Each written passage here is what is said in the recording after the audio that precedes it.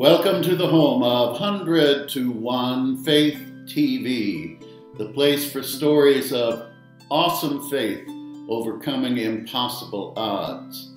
I'm Larry Gent, and this is the message for September 4, How to Destroy Your Enemies. Please join me in a call to worship. If the Lord had not been on our side, let all God's people say, if the Lord had not been on our side, we would have been swept away by the storm. When our enemies surrounded us, we would have fallen. Lord, there is no friend like you. Keep your loving arms around us and shelter us with your everlasting arms. Amen. The responsive reading is from Ecclesiastes 12. Remember your Creator in the days of your youth, before the days of trouble come. The words of the wise are like goads, like firmly embedded nails. They are given by the one true shepherd. Now that all has been heard, here is the conclusion of the matter. Fear God and keep His commandments, for this is the purpose of all people. Our gospel lesson is from Matthew 5. You have heard that it was said, love your enemy. Our gospel lesson is from Matthew 5. You have heard that it was said, love your neighbor and hate your enemy. But I tell you, love your enemies and pray for those who persecute you, that you may be children of your Father in heaven. He causes the sun to rise on the evil and the good, and sends rain on the righteous and the unrighteous. If you love those who love you, what reward will you get? Are not even the tax collectors doing that? And if you greet your own people, what are you doing more than others? Do not even pagans do that? Be perfect in love, therefore, as your heavenly Father is perfect in love. The sermon text is from Acts chapter 9. Meanwhile, Saul was still breathing out murderous threats against the Lord's disciples. He went to the high priest and asked him for letters to the synagogues in Damascus, so that if he found any there who belonged to the way, whether men or women, he might take them as prisoners to Jerusalem. As he neared Damascus on his journey, suddenly a light from heaven flashed round him. He fell to the ground and heard a loud voice say to him, Saul, Saul, why do you persecute me? Who are you, Lord? Saul asked. I am Jesus who you are persecuting, he replied. Now get up and go into the city, and you will be told what you must do. The men traveling with Saul stood there speechless. They heard the sound, but did not see anyone. Saul got up from the ground, but when he opened his eyes, he could see nothing. So they led him by the hand into Damascus.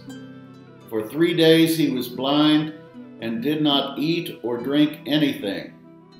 In Damascus there was a disciple named Ananias. The Lord called to him in a vision, Ananias. Yes, Lord, he answered. The Lord told him, go to the house of Judas on Straight Street and ask for a man from Tarsus named Saul, for he is praying. In a vision, he has seen a man named Ananias come and place his hands on him to restore his sight.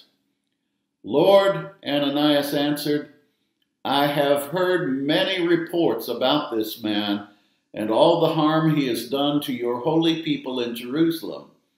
And he has come here with authority from the chief priest to arrest all who call on your name. But the Lord said to Ananias, go. This man is my chosen instrument to proclaim my name to the Gentiles and their kings and to the people of Israel. I will show him how much he must suffer for my name. Then Ananias went to the house and entered it. Placing his hands on Saul, he said, "Brother Saul, the Lord Jesus, who appeared to you on the road as you were coming here, has sent me so that you may see again and be filled with the Holy Spirit." Immediately, something like scales fell from Saul's eyes, and he could see again. He got up and was baptized, and after taking some food, he regained his strength. The Damascus Road conversion of the Apostle Paul was one of the most important events of the Bible. He would probably have been horrified to think that his letters would one day become our scriptures, but those who read them heard in them the voice of God. They were the earliest of all our Christian scriptures, and more than 1/4 of the New Testament bears his name today. This is a strange conversion account. Nobody was there to preach a sermon. He wasn't anywhere near a church.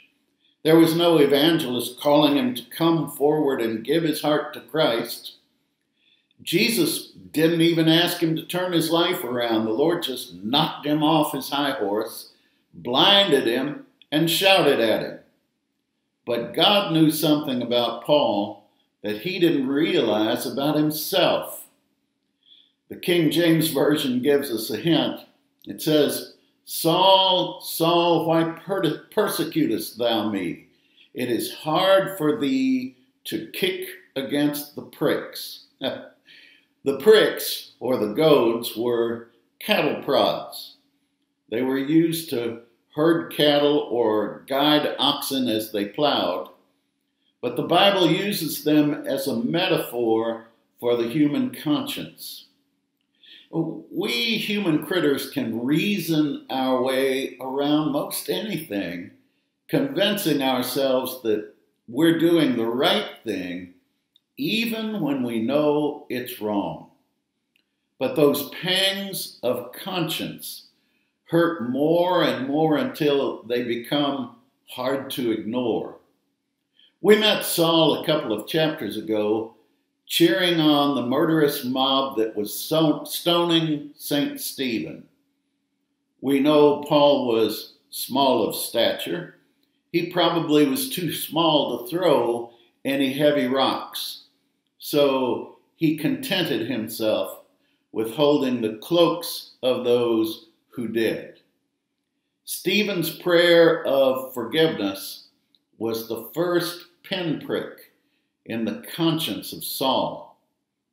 Now, it's a curious thing when we convince ourselves that our hateful or hurtful actions are good, and someone points out that we're in the wrong, our natural reaction is anger. That's what happened to Paul. He knew he was doing wrong, so he just doubled down on it and did it louder. Jesus knew that Paul's conscience was hurting him, and he knew the cattle prod was pricking his heart. And Paul was shouting so loud and so long, he scarcely realized it himself. But there was another conversion in this story that was just as important. Ananias thought Paul was a heartless monster. He saw him as the enemy, and he had good reason to think so. Jesus told Ananias that Paul was suffering, and you don't have to read too hard between the lines to hear him say, "Well, good. Paul deserves to suffer for what he did. Let him rot in hell for all I care. He deserves it." I hear what you're saying, Lord, and I'm telling you, I don't want to do it. Send somebody else, or send Paul where he deserves to go, but Lord, please don't make me go and pray for Saul. But if Ananias hadn't gone to Paul, his eyes would never have been opened. His conversion would never have been complete, he would never have let the world know that Jesus is Lord. Jesus had to convert Ananias into thinking that the best way to destroy that enemy was to make him into a friend. Paul never heard a sermon, but if I was Ananias, I would have been rehearsing a good one every step of the way. I'd have been ready to blister Paul the moment I laid eyes on him. But when he stepped through the door, the first word Ananias spoke was, "Brother. Brother Saul, I've come to lay hands on you, to touch you in Jesus' name, and pray for your healing, body and soul." He touched that miserable creature, and all heaven erupted with joy, for in that moment, Ananias' conversion was complete, and so was Paul's. Those two enemies destroyed each other as they became two friends. Of course, that's a nice Bible story, isn't it? But no one expects that to happen today. Not in this world where battle lines and conspiracy theories are being drawn. Everyone is shouting at everyone else, and everyone is trying to convince themselves that they are doing the right thing by shouting at their enemies. There is no way the pinpricks of conscience can stem a tide like that.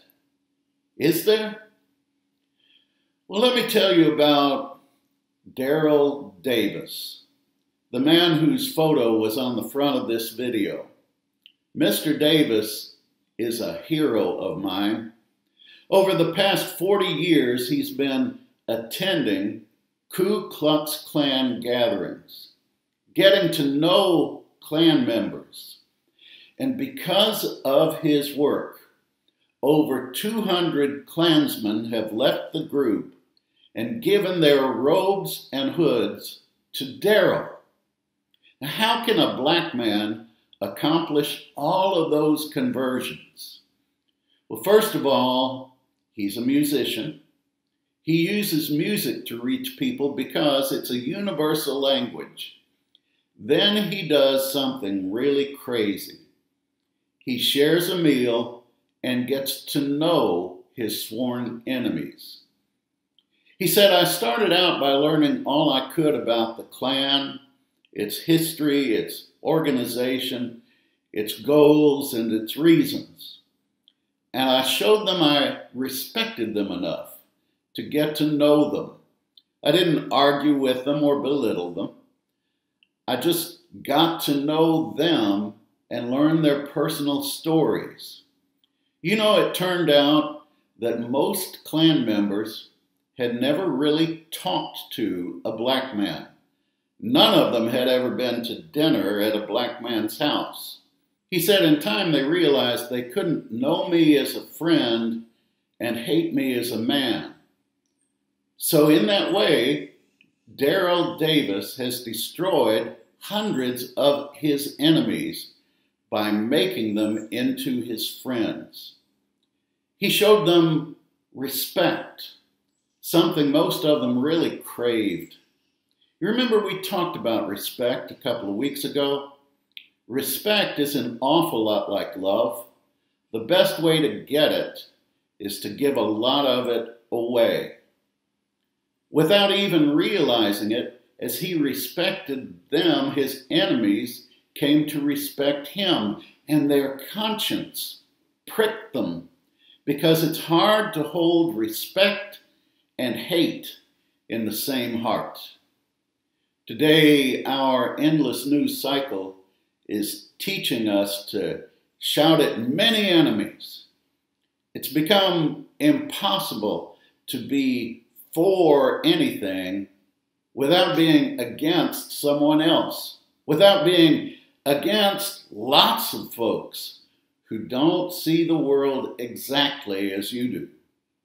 So, I recommend that you make a list, a long list of all your enemies, and then start destroying them. Learn about them. Listen to their stories. Respect them and make them into your friends. Then when they ask you why, you can tell them about Jesus and his servant Daryl Davis, and then your conversion will be complete.